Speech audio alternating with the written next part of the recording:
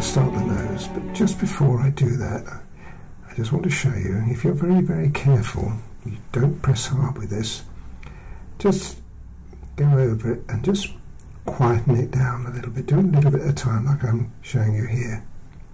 Now that is about right. Don't want to press too hard, otherwise it all smudge together. But you see, it quietens it down. Right. A little bit of white. Not too much of this. It's going to be grey. We're not going to hardly have any white here at all, but we just want a little touch of colour in there. And then the bulk of the top of the area here is going to be 230. We do the same thing down here. It might be a nice idea just to put just a little bit of white in here. It just brightens it up when you put the 230 on. It's a little bit lighter. Okay. And then we want 233.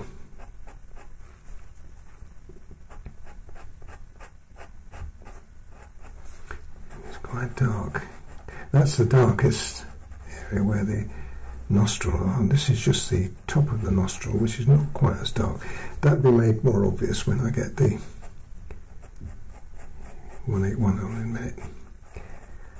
Okay, and then around the outer edges of that. I think I better sharpen this up. And then we want just a little bit of grey on top of there, like that. Now, just before we go any further, let's just put in 181 here. A little bit of extra weight. And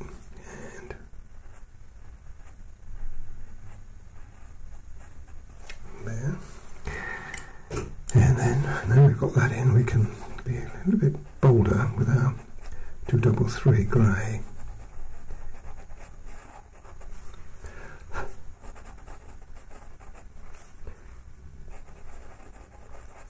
And the fact that you've got the white and the grey on there means that this isn't going to be that strong.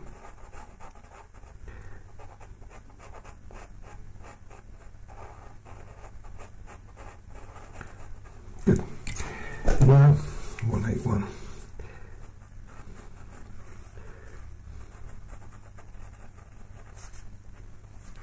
Go around the outer edge, because this is where we get the definition and the detail from.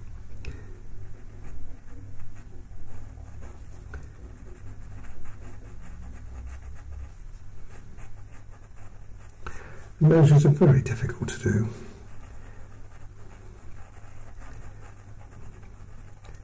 And this isn't going to be any easier for you.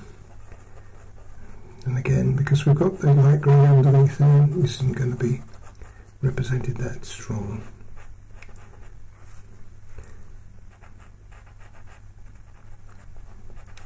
That's 181. Right, and now the black. Actually, before we put the black on, I'm going to use another colour here. 169. There's just a hint of this in it. It's the only place. I may be putting some in the mouth a little later on, but there's just a little hint of this colour on it. And it's nice to put it in at this stage before we put the black on there. You don't want it to stray though, Colin. There we go. And then we put the black on.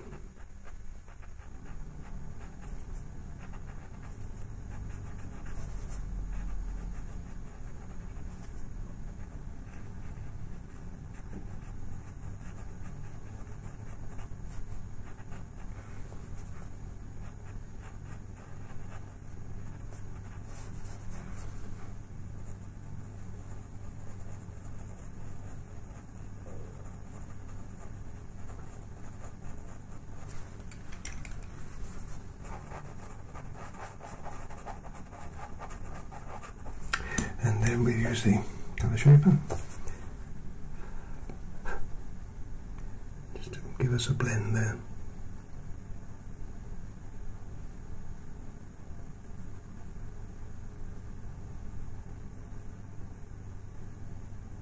You can see the influence, can't you, of the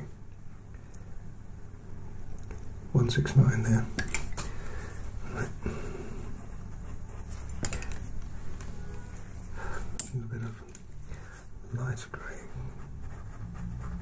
Just there. And then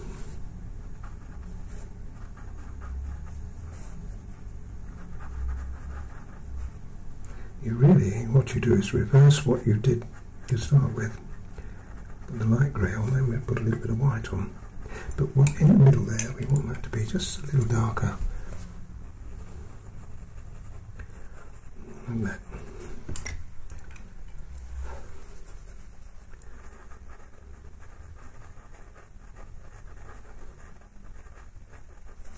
And the reason this works so well is the light grey 230 is a brilliant blender, which means we can use it like a shaper. It needs to be just a little bit darker than that. That was black I was using then, now this is 181. And then a little bit of white.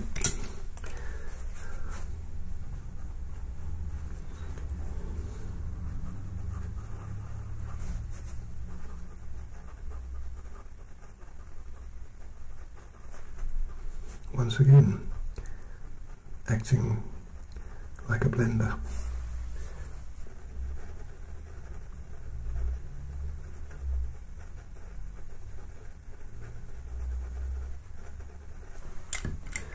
Terrific. Let me finish this nose off now. It's a little darker here.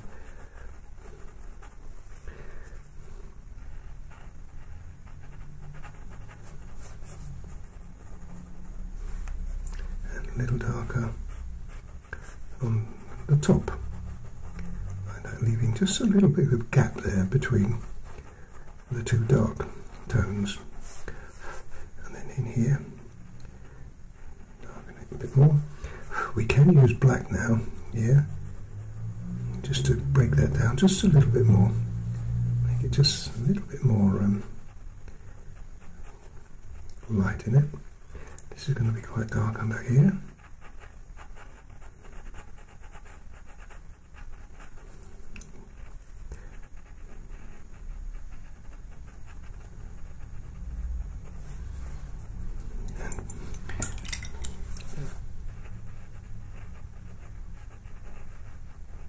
There you go. Now we can just put just a little hint tone there, a little bit of hint there, and just a little more there. And I think I'm going to leave it at that for the time being. You can always return. It's always a good idea. If you're not really sure of something, just leave it for a little while and return. Just make that just a little bit. That's nice. I like that. It looks good. So yes, you can always come back to them. So there we are. Now, the next thing we're going to be doing is the tongue. Now that's good fun.